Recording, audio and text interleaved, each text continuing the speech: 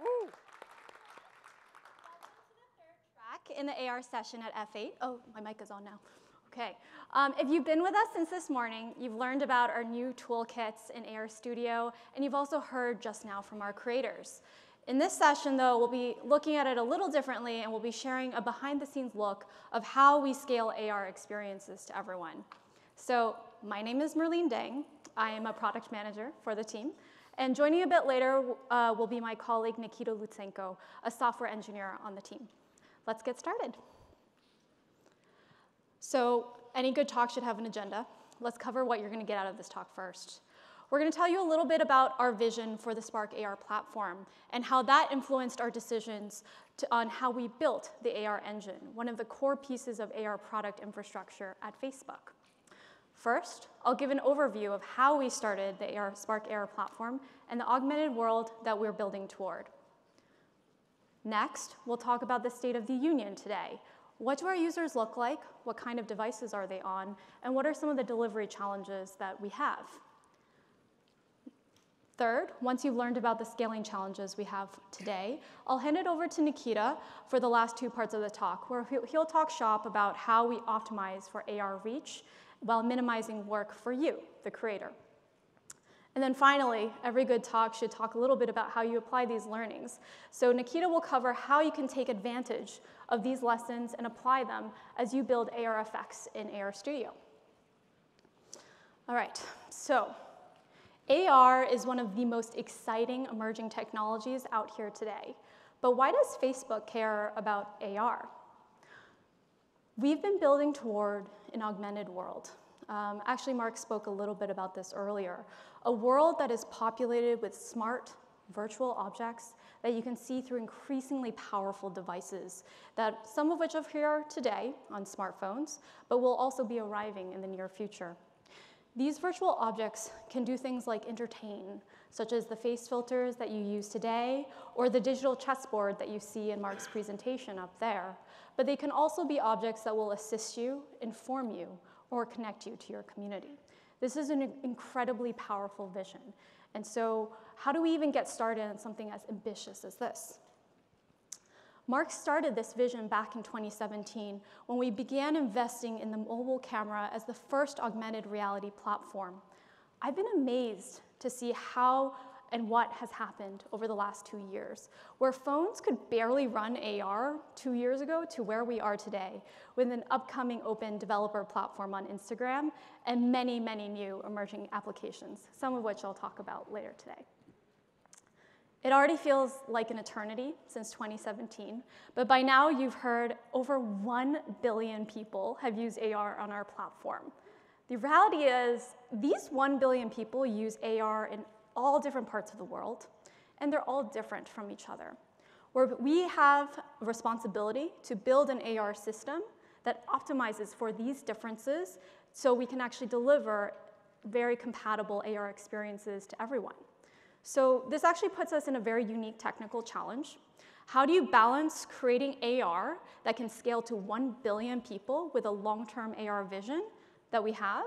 Well, we should actually be deliberate about the recipes that go into an augmented world, what kind of capabilities we like, what kind of devices we need to support, and then what we're going to do in the rest of this talk is discuss how do we solve these problems in context of our community today, which is quite large. So the beginnings of an augmented world have already reached hundreds of millions of people every month across Facebook, Messenger, Instagram, and Portal. These are all incredibly different product experiences and surfaces, and they represent completely different communities. To get to a world that everyone can experience, we've had to intentionally invest in the following: expansive platform support to deliver AR where people are. We have to continue to innovate and deliver mobile-friendly AR capabilities. Number 3, we have to continue adding new utilities to AR that go beyond self-expression, the face mask that we love so much. Well, we should be able to do a lot more with that. And then finally, if we're building toward this really ambitious augmented world where the world is literally populated with these virtual objects, we need to begin pushing the technical boundaries of the kinds of AR experiences you have. So 2 years ago, we started really basic. We started off with desktops so that you could experience AR experiences in your news feed.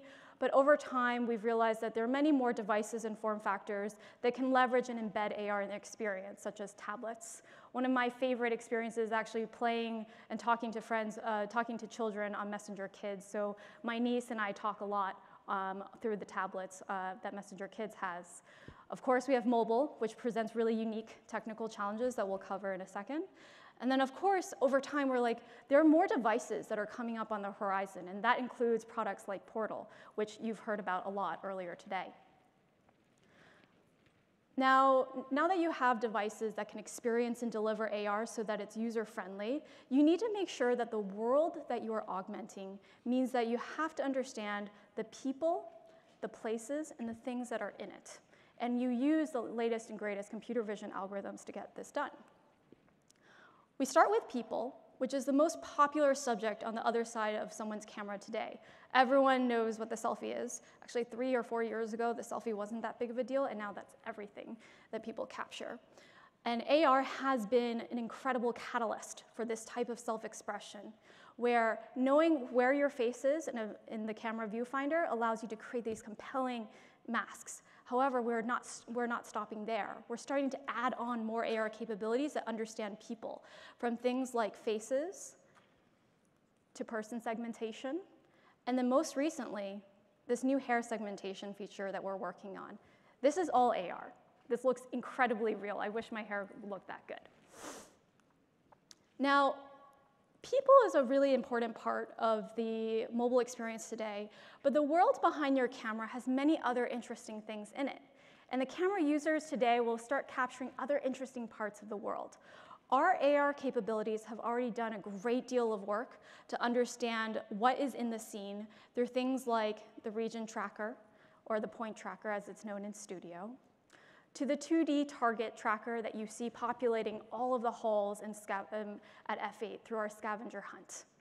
Next, now that you know that you can track different regions and different parts of a space, what is it? Can you start recognizing what are the objects in a scene? And that's something that we call semantic scene understanding. This is some of our latest and greatest in cutting-edge AI technology.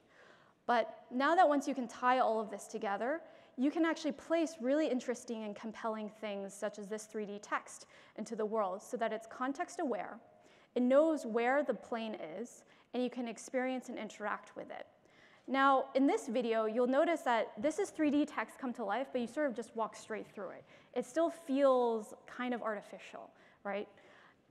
One of the next things that we're starting to work on, and it's one of the most interesting and technical challenges out there, is how do you actually blend virtual objects seamlessly into the real world? In this example, the phone camera has become an incredibly powerful tool with abilities to run next generation AI capabilities on device. But being able to hide this virtual object, this coffee cup, so that it's in context of the scene is actually one of the most exciting sneak peeks that I have to offer you today. This is something that's called occlusion. And being able to run occlusion on mobile is an active research area for you to make AR more and more believable. Now, we talked a little bit about capabilities. Let's talk about what you can do with them. We have clear product market fit where people use AR to express themselves. And this is essential for sharing creative moments with friends. But with these new capabilities, we're starting to unlock new use cases that are high utility, creative, and actually very fun. We're starting to see examples where when AR gets good enough, it feels real enough that you can visualize a virtual object on you or at home. If you shop like me, you do most of your shopping online, and it's a constant challenge to figure out if that particular item that you're looking at is going to go with your lifestyle. This is actually a very common source of fatigue. So AR can help, and these are some real examples and campaigns that we ran last year. In this example, Michael Kors is leveraging the face tracker that we just talked about so that consumers can try on a digital version of their sunglasses right there in the flow, and you can switch colors. Next, here's a great example of the world tracker at work, where Pottery Barn can exploit the plane tracking system we have to let you try furniture to scale in the comfort of your own phone. Finally, You can combine these capabilities with real-world CTAs, so just as like Nix did with lipstick to let you go from tryout to purchase in one clean flow. This feels really simple, and it's meant to be simple. This is something that is phenomenal and can scale to many mobile devices. By the way, I want to do a little plug. If you're interested in learning more about building for shopping AR, we'll be hosting a session on this later in day 2. So go check it out.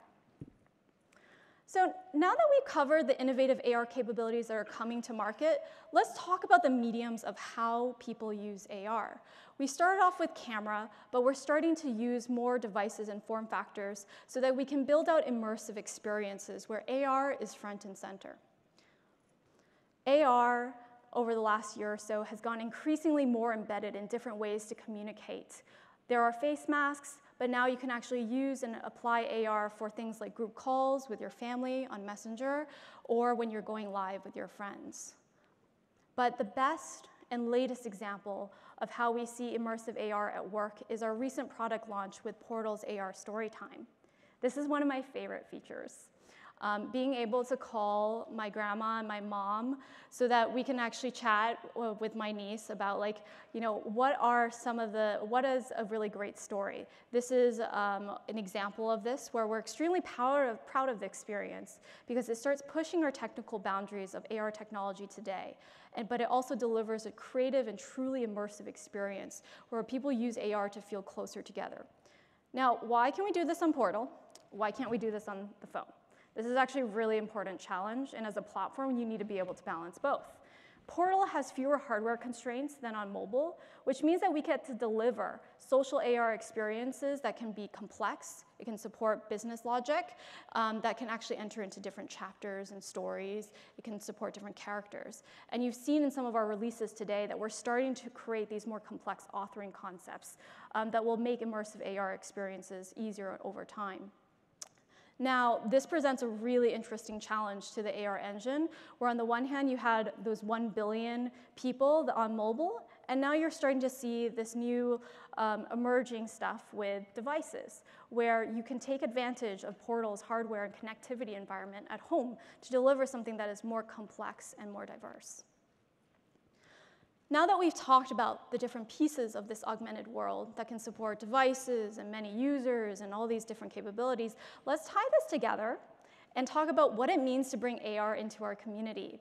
As you might guess, balancing who we can bring AR to and what kind of capability and experience we can deliver is an incredibly important challenge to bring AR for everyone. And we have to, as a result, build for different devices, contexts, and platforms. We have a mission at Facebook, which is something that in turn informs the decisions we make as a Spark platform. And our mission continues to be to give people the power to build community and bring the world closer together. At Spark, this means that we have to take an expansive look at who is in our community and how do we deliver AR to them as much as possible wherever they are. Let's take a look at how we structure the problem. In the journey to get to 1 billion, we learned very quickly that the AR community is diverse and has a range of needs. People want to experience AR in all different types of the world at different connectivities, and since we're mostly on mobile still, connectivity is one of the biggest factors on how we design our systems. It's not surprising, of course, that a lot of our AR users will come from places where we have the fastest internet, like in the US and Europe. However, when we start looking beyond into our top 10, we also see a huge appetite for AR in 3G connection areas, particularly in places like Brazil and Argentina, as well as in parts of Indonesia. But what is most surprising is that when we analyze the highest growth countries, it was awesome to see that AR is taking roots in places where internet connectivity is still improving rapidly. This includes important markets like India, where we see some of the biggest growth in our users. So as a global platform, this means how do you actually deliver AR to all of these people and make their experiences the same as much as possible? So in the AR Engine team, we have to talk about the fact that we're optimizing across different classes of devices. Many of them are coming in. Many of them will have different types of capabilities. What is our strategy for exploiting the latest and greatest for the newest phones that come out, but still make AR experiences on par of where the majority of our users are. We have to listen to where the market is and see where the users are. And for us at Facebook, scale is incredibly important.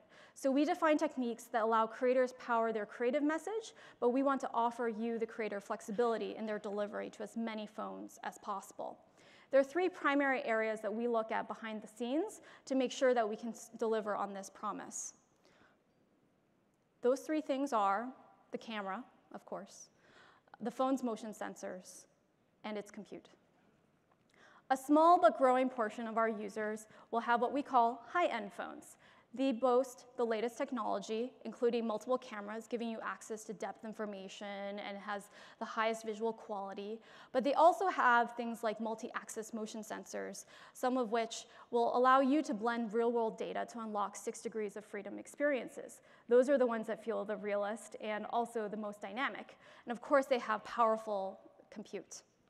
However, the majority of our users are actually in what we call the mid-range level, where usually there is a single camera, some level of motion understanding, and some limited compute that we can work for. But as you've noticed, even the lowest ends of phones that are out there today, they have none of this stuff, but they can actually still experience AR, as evidenced by the data that we've seen. And that includes things like a single camera and very limited compute. So you can just barely begin to see AR there. But it's extremely important to think about making AR accessible, because the first place where people will experience AR is not going to be through some wearable. It's going to be on your phone. Now that we've outlined the overview of what 1 billion people using AR looks like, I'll hand it over to Nikita, who will cover how we optimize and scale the AR engine to our audience and what you, the creator, can do to apply these learnings in practice. Thank you.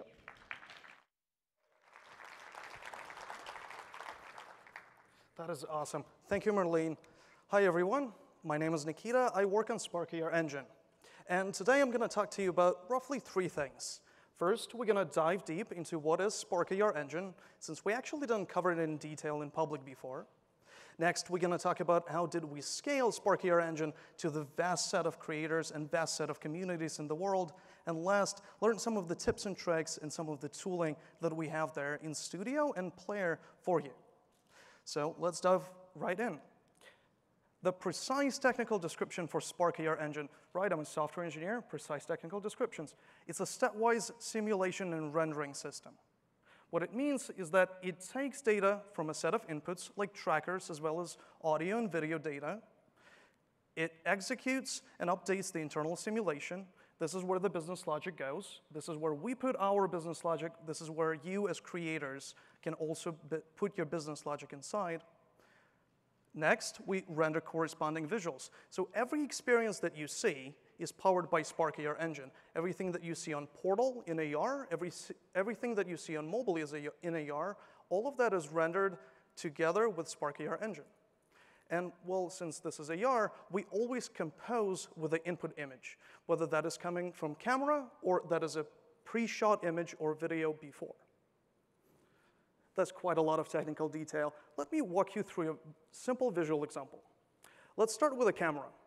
What we want out of the camera by default is a video frame. Video frame is really what contains all those pixels behind the scenes. Now let's go and track the image and see what the color is, or what the skin is of that person, so we can apply a pink color to it. Add a crown on top of person's hat using a face tracker, and for the fun of it, let's flip it upside down. So that's the full pipeline of AR. You start with a camera on the left, you end with a preview all the way on the right. And you might have guessed, Spark AR Engine is what powers all of that through the process. It contains key things like JavaScript and reactive runtime. So the runtime is what you put your business logic in. Well, we also have JavaScript engine behind the scenes that we're running and that you can interface with together. To render the visuals, we built a pretty advanced 3D rendering engine. And together with a shader pipeline, that is what is rendering the pink color as well as the crown, as well, we want to flip it upside down, so we're going to do that. And to integrate with every tracker out there, we built a unified service interface.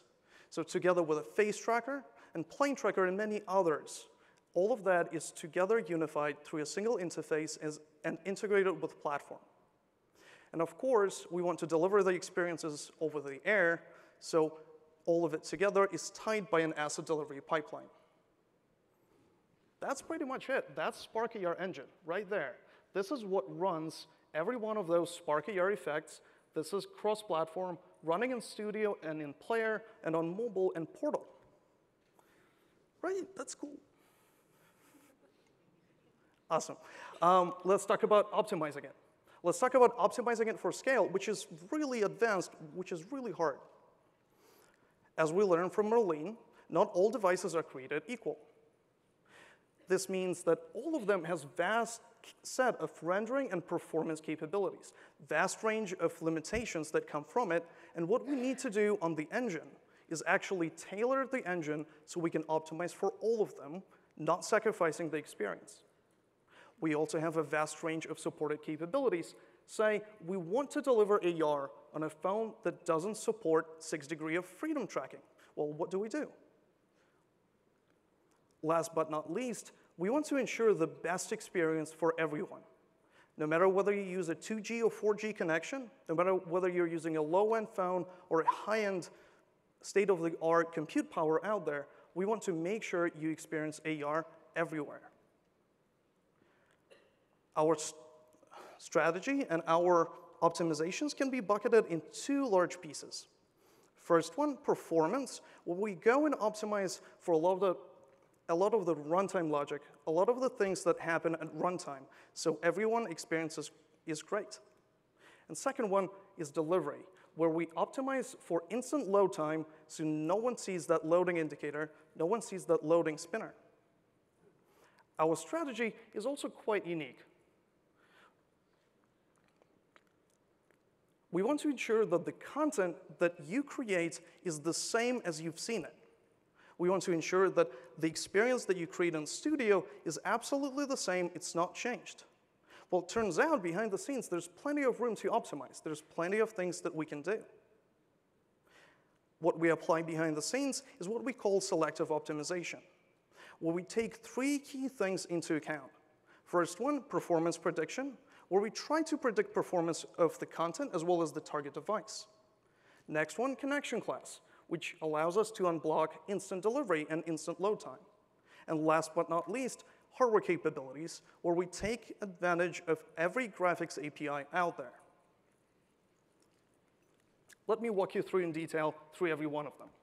Let's start with performance prediction. So as you build a large system, as you're building a vast system that needs to run on low-end hardware and high-end hardware, one of the key problems is you don't know whether a given phone or a target device can execute the next piece of code as fast as it gets. So what do we do? How do we solve it? Well, we actually take key things from your content that are declared ahead of time, things like required capabilities, whether you're using just a face tracker or a plane tracker and person segmentation. We're also going to take texture and mesh sizes into account when doing that, so we can handcraft and tailor and load all the things that we need ahead of time or progressively. On top of that, we're going to start running your content behind the scenes on the server to decide whether we need to dedicate more time to CPU or GPU, and how do we handle the parallelization of the whole system together by measuring scripting and rendering performance.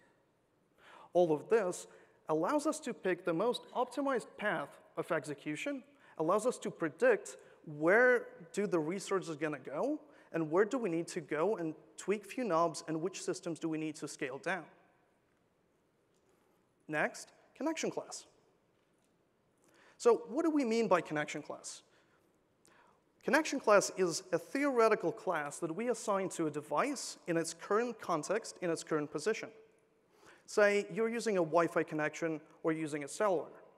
On top of that, we're also going to take historical and current stability and historical and current speed into account.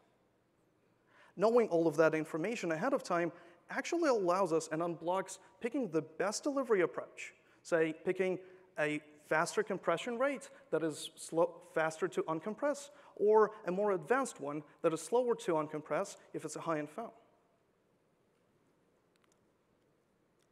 Last but not least, reactive runtime. So what do we mean by reactive? Is it React? Really? Do we write JavaScript all the time? Well, no, not quite. What we mean by reactive is that it's more declarative than imperative, as our programming model for JavaScript. What this means is that it's fully data-driven, so we don't execute the full simulation every frame. Rather, we pick only the things that changed. We know what's going to happen next, because it's declarative as well, and we can unblock and allow the fastest, most streamlined execution path optimization out there. This is what you interface with through JavaScript and patch editor as well. On top of all of this, graphics. When it comes to rendering, we know we run multitude of hardware. Well, that means we also have different APIs that we need to support. Say, OpenGL 2 is supported properly uniformly everywhere.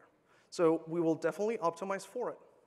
But then when it comes to OpenGL 3.2, which is supported by less amount of hardware, we actually going to go and dive deep and use all of those extensions, all of the new tricks and pieces that are available.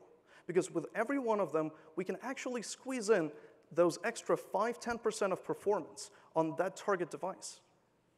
We also started looking into Metal and Vulkan. This is one of the reasons we have our own shader pipeline, one of the reasons we have our own visual shader system. We could allow interfacing directly with GLSL, which is the OpenGL shader language, but well, we cannot actually go in and port that content directly to Metal or Vulkan because they use different shading languages. So we created our own shader pipeline and visual shader system to allow just for that. So you can create your content once, and it's going to run everywhere. Awesome. Let's talk about the face tracker, our favorite topic, right? So to trackers, we also apply selective optimization. What you see up top is actually the face tracker running on top of the same video. But if you squint really hard or stare at it for about 10 minutes, like I did before, there's actually a difference. The one on the left is running what we call a low-end face mesh, or low-end face model. We have two different models for a face tracker. One that is optimized for accuracy. Say, if you're building an effect with lipstick, you can opt in and say, hey, I want the high-end face mesh only, and we will never downscale. But by default, if you just want to apply a crown, well, it probably doesn't matter. On the high-end phones, however, we care about accuracy more than anything. There's a lot of compute power, so we can run the highest-end model out there. There's really a difference. The same applies to World Tracker as well. So we all are familiar with this picture, right? Dancing unicorns, fantastic. Our World Tracker can actually run and guarantee about the same performance, which is 30 frames a second that you see up the top, no matter whether you start tracking or you progress through the scene, or even if you shake your phone. The way we do it is we still allow the same API.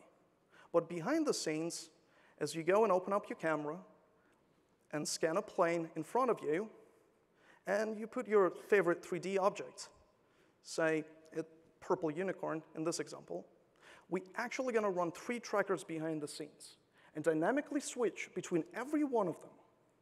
The top one, the highest fidelity one, is 6 degrees of freedom tracking, also known as SLAM. This is what gives us the best quality, the best precision, and best accuracy. Turns out it's very expensive to run. And if we always run it at all times, we will sacrifice some of the performance, some of the runtime, and some of the rendering, and all of that is going to go just to tracking. So we built 2 more trackers behind the scenes. The interface is the same for all of them. You create your API, you use your API just once, the Super 3DOF and 3DOF. You can actually also see it in this video. So now, when you look at that top right part of it, you actually know what's happening. So the yellow is a Super 3DOF, which is average accuracy. The green one is 6 degrees of freedom and SLAM. And as you shake your phone, we lose tracking, so we need to regain tracking. We dedicate slightly more resources to it, but then we don't sacrifice the rendering. Dancing unicorns. Awesome. we talked about performance. Let's actually go focus on delivery, which is really how we ensure instant load time of dancing unicorns on your phones. Our asset optimization and delivery optimization starts in AR Studio. You, as a creator, create your effect in AR Studio, and you export it. Next, you upload it to AR Hub, which is our interface for uploading effects. Right after it, this is where our job begins. We're going to go and take your package, unpack it, apply mesh optimization, try to combine multiple materials together, try to combine multiple textures together. So the same content, the same experience, actually is split into multiple different packages and delivered to all of those devices in a selective optimization manner. So we selectively optimize for the great experience. This also applies to delivering those assets to the device. Let's take a look at this detailed example. So what we have on the left is a cloud-based asset delivery system, which is probably Facebook infrastructure. What we have on the right is two target end phones, low end and a high end. Also, well, we have different connectivity. So Wi-Fi is going to be at the top, cellular is going to be at the bottom. When we deliver your effect to low-end phones on Wi-Fi, we're probably going to use a zip. It's pretty good. It's average complexity of uncompression. It's average size. It's actually very well done. The moment you switch to cellular, however, instead of shipping one big package, we're going to aggressively split it into multiple small ones, multiple small zip packages, and deliver incrementally across time as people go through your experience. Of course, we'll never sacrifice your content and your experience, and every single piece of content that needs to be there at the first frame rendered, well, it's there. As it gets to high-end phones, well, Wi-Fi, still, zip, we don't need to waste more CPU power. But when it comes to cellular, since this is high-end phones with way more compute power, we're going to use things like LZMA, which is far more advanced compression algorithms. It means it's slower to uncompress, but since this is a high-end phone, we actually can use that compute power. We can trade off a compute power for time, so the overall time of delivery is smaller, and overall time of uncompression is also smaller. So we can deliver the same content to you and everyone else in the world faster. As with performance, what we optimize for assets is that loading indicator, or rather, we're optimizing it away. On the client, we can also apply all these learnings and the previous learnings from Newsfeed. So some of you might be familiar with the active preload viewport. I hope you are.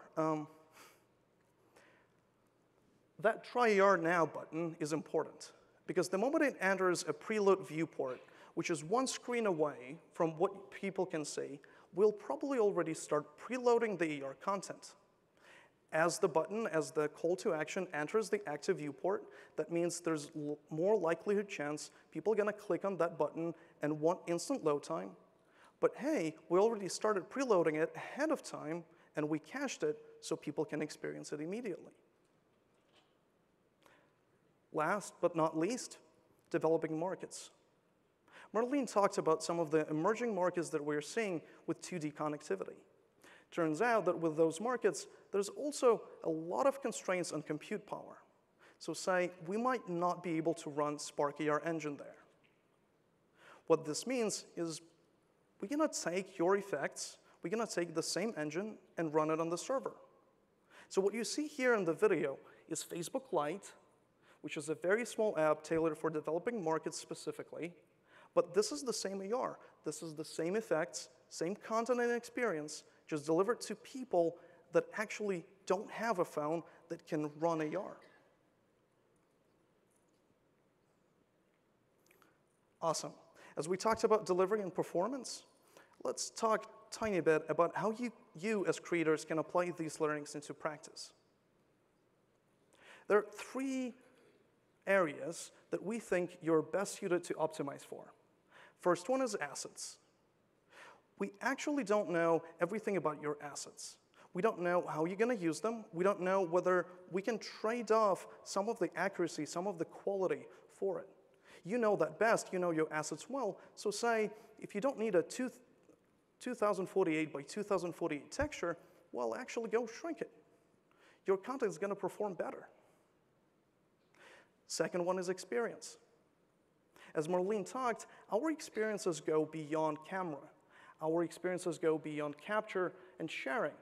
And hey, if you want to take the same content to new places, if you want to go and try them on actual mobile phone, we truly believe that you're best suited for it. And last, but probably most important, optimizing for a target device. And the target real hardware here is important because people are not going to experience your content in studio. People are going to experience them on mobile phones or on portal devices.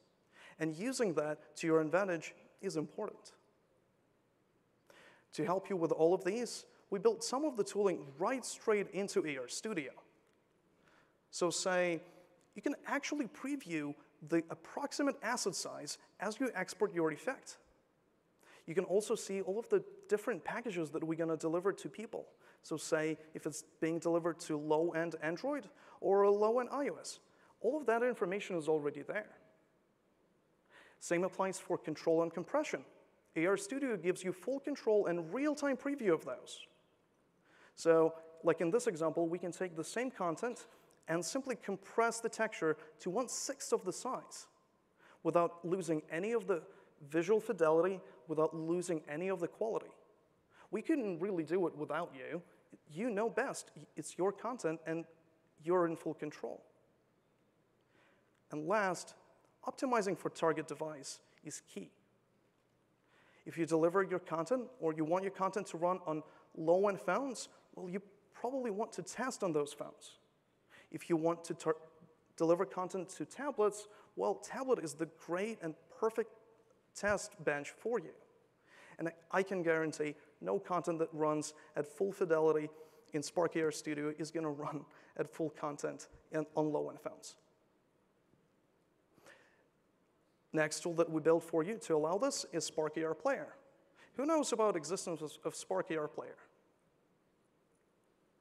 Yay. Great, okay. Well, some of you know, but this is a mobile app that we built for iOS and Android, and it's available there on App Store and Google Play Store. You can mirror from AR Studio right directly into this app.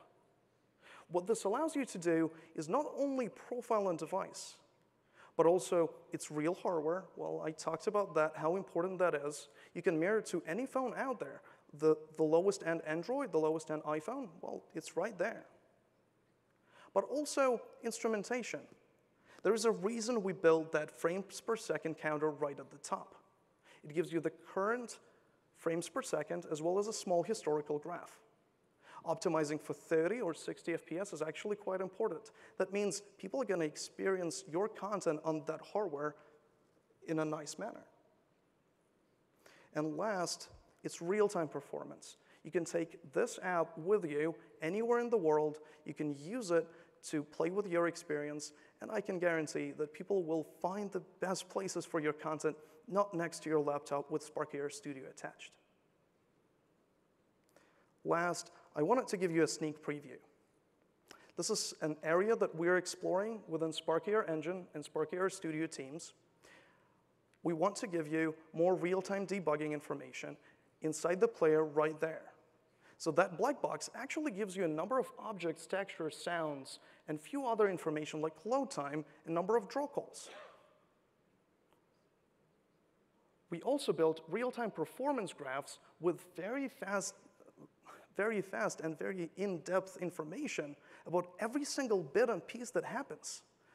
You can actually see every one of your pieces of studio that you see on the left right here, right inside the performance graph. Sneak peek. Last but not least, our asset limitation. Our current guideline for you is around 2 megabytes. So 2 megabytes is a compressed AR effect that we deliver to people. We picked that number for a reason. We got a good amount of criticism about it also. The reason we picked it is that people that experience AR are very fast. Number of places people take AR is a lot. And no matter whether people use it on a high-end phone or a desktop experience, no matter whether you use it on a 4G, 3G, or 2G connection, we want to optimize for your reach without changing any of the content or experience that you have. And, well, we have a AR engine to do it. Last, there's also a bunch of things happening at F8. My favorite topic is actually optimizing Spark AR effects for Instagram, which is going to be tomorrow. That session goes into vast detail about some of the tips and tricks, some of the pro tips about how to optimize your content, your rendering, for best experience inside Instagram and overall in Spark AR. Thank you, and have a wonderful F8.